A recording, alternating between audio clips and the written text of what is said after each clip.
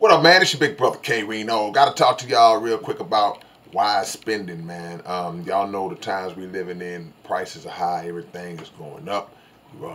Gas is astronomically high through the roof.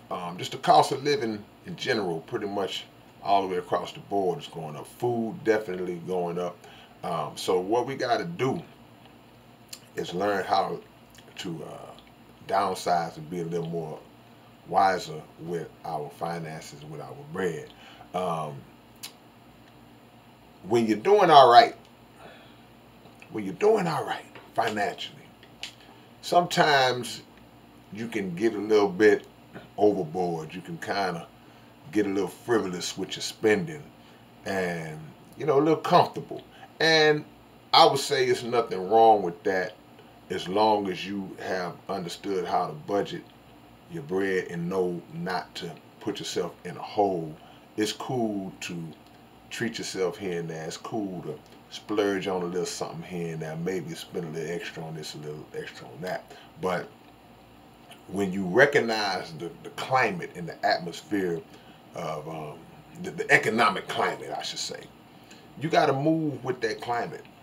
You got to move with that climate and kind of know when it's time to scale back and not be so out of control with your spending, so you will be prepared for a time like this and worse that's yet to come.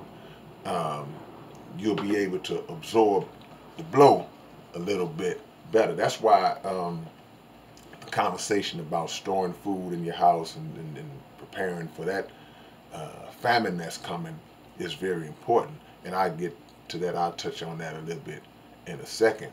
But you have to have a monthly budget plan laid out to kind of understand what you bring in and what you spend and what your expenses and your bills are, and then what you got left over. You got to know how to pay yourself and all this different type of stuff.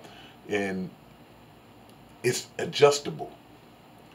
Like I say, the climate change, like weather, the climate of economics change so much to where your plan has to be adjustable according to that as well. And we see so many people that still try to live a certain lifestyle, um, even when they're not able to do that. And sooner or later, they start to sink. And because the mathematics are not going to lie, when you reach a point where more money is going out than that's coming in, it don't link up. It's like the Titanic. You got this ship that's on the water, and the ship, it's a big ship in comparison to anything that's on land. But once it's in the water, all this ocean surrounds it. So it's become very tiny. And once that water started to come into that hole, when it hit that iceberg, the water overpowered the ship's ability to sustain, to endure it. So that's what we do with our finances a lot of times. We let our expenses start to overpower our ability to endure it, and it floods us and we sink. So you got to be wise in the way that you handle your bread. Like I said, especially in these times, there are things you got to cut back on, and things you got to totally eliminate. And you got to know how to save a little bit.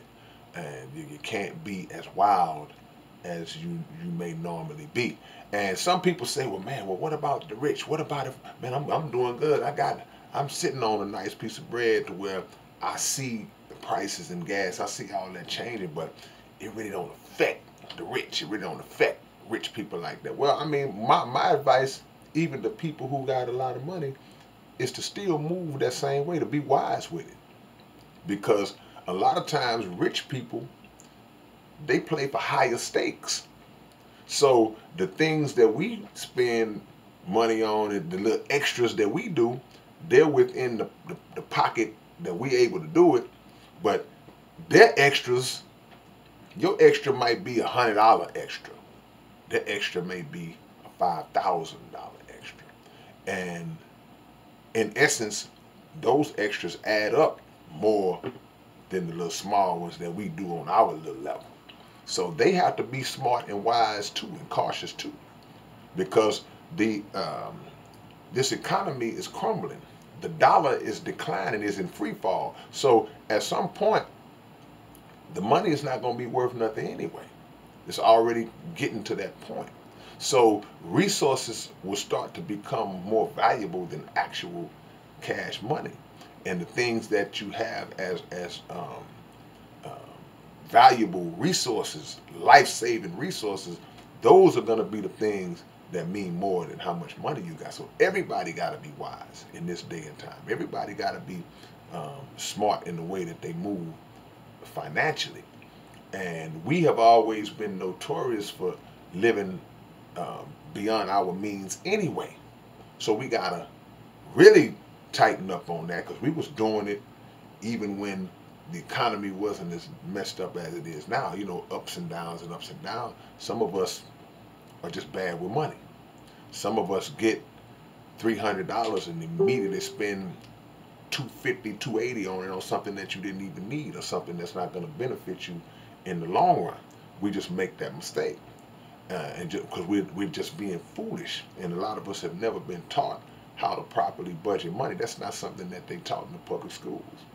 So it ain't too late, but we have to start to mash the gas a little bit, to be a little wiser, and to direct those finances in the right types of directions that will be, again, of benefit to us. Um, Food, man. Food is through the roof. You know, food is through the roof, man. The shelves are empty in a lot of stores. You know, we not recognizing the times. So we still on social media flashing jewelry and still bragging about this outfit I just spent all this money on, and now we still in that mind frame when this whole thing is collapsing around us. And then what happens is, anytime you take a loss, anytime you start to feel, when you start to feel that financial impact, then what happens is you reach a point where you start to immediately, we've all done this, you immediately think about how much money that you have just blown within the course of a year. It's like, man, I have basically tricked off X amount of dollars in a year. If I had that right now, I'd be in a better space. So don't let that hindsight regret be something that pops you in the head later on. Start planning now for you and your family, man. It's your big brother, K-Rino, man. Y'all check me out. I will be hitting y'all with another one real soon. Got some things coming up. I ain't forgot about the album. The album is in the works. So see y'all soon, man. All right, peace.